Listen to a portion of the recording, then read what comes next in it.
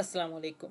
My name is Moaz Ahmad, and in this video I will be explaining the question number 5.5 and 5.8 of assignment number 4 of DLD, given to us by our Sir Umar Farooq.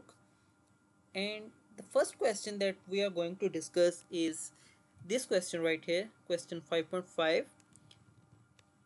So this question states that design the control circuit for a vending machine with the following specifications and simulate in Proteus and make video as well. And the vending machine must accept nickels and dimes. And if the machine has received 15 cents, which means one nickel and one dime, as one nickel is equal to 5 cents and one dime is equal to 10 cents. And when the machine receives 15 cents, it delivers a package of candy. But if more than 15 cents have been added to the machine, then it returns the candy for 15 cents and the remaining cents it returns as change.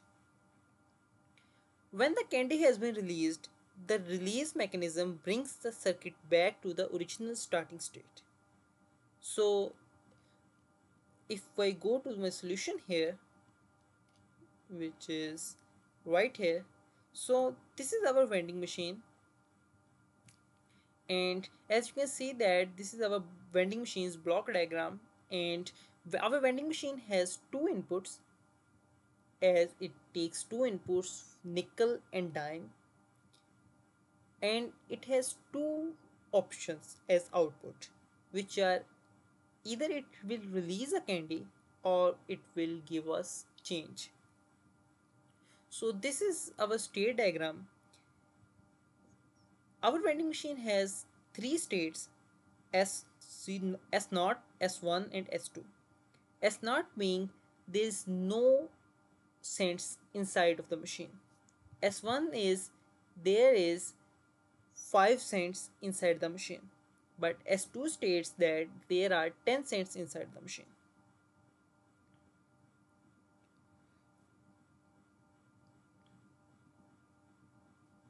So S0 is the initial stage. So if we are at S0 stage, then it checks for if there is no nickel or no dime, it will remain in this state over and over again. But if we add one nickel in this state to the vending machine, it will move toward the S1 state, which, as we already know, that which states that this is the state of 5 cents. So this moves to S1 state. So still 5 cents are not enough to buy a candy. So if we add another 5 cents to this state, it will move towards the S2 state, which is the state of 10 cents, as we have 10 cents in the vending machine already. Now if from S0 another 5 cents are added to S2, which makes total of 15 cents, which are enough for a, buying a candy, then it returns the candy to the initial stage. It returns the candy to the user and then goes back to the initial stage. So this right here tells us that it returns the time, and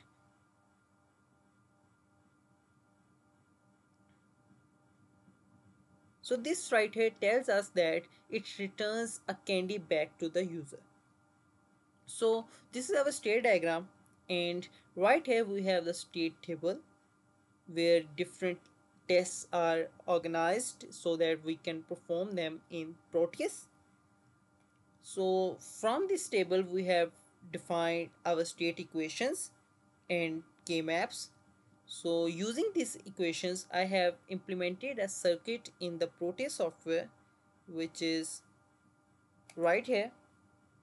So this is our Proteus circuit for vending machine, and in this machine we have two inputs. One is for dime and one is for nickel, and we have analyzer here, and we have flip-flops and gates and gates mostly. So we also have logic probes right here. So if I run this simulation is already running, and this is our output in the logic analyzer. So as you can see that we are getting our desired results. So let's move on to the next question, which is question number 5.8. And if I go to my question statement, which is right here. So in this question, we are asked to make a circuit for the following garage door opener state machine using Melee machine and simulate in Proteus using gates. And we are also required to make a video. So this design document is given to us.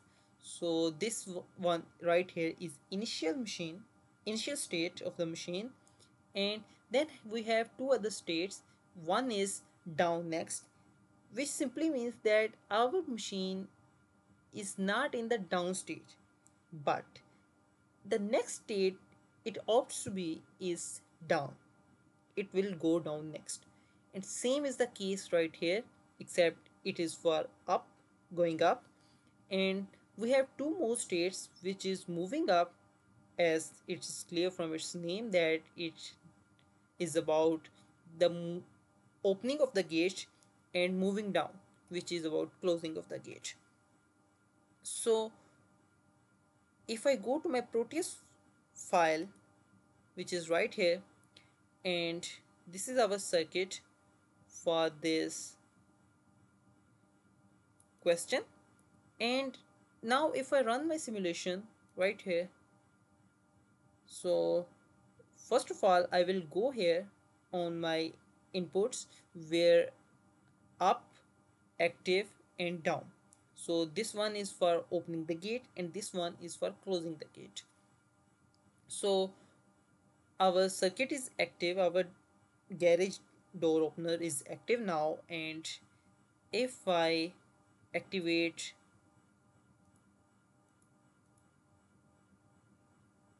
the opening here, and we can see that it is now, instead of moving as it was moving in the anti-clockwise direction, now it is moving in the clockwise direction, which is for opening of the garage door. So that's it from this video, and till next time, Allah Hafiz.